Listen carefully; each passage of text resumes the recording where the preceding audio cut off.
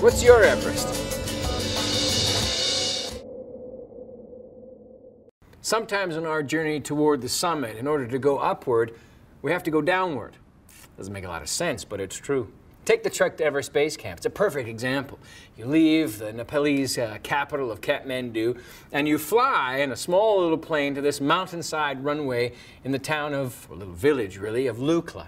From there, you unload your gear, and immediately, once you've passed the gates of the village, go down, down. All this elevation you've had already from the airport, you lose as you walk down the valley to the Dudkosi River, walking along its banks, only then to have to gain that elevation again that you already had.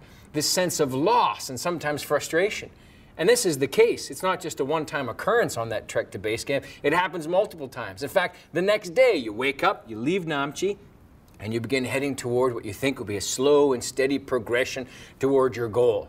But soon enough, the trail starts heading down again, down to the river. We were just at the river. Why did we go all the way up if we have to go all the way back down again? Sure enough, down to the river you go to hike up the steep slope to the Tengboche Monastery. And there you were rewarded with amazing views. Everest way off in the distance, surrounding peaks in this amazing place. Stopping there for lunch, and then continuing your journey, thinking for sure, okay, now we're heading toward base camp.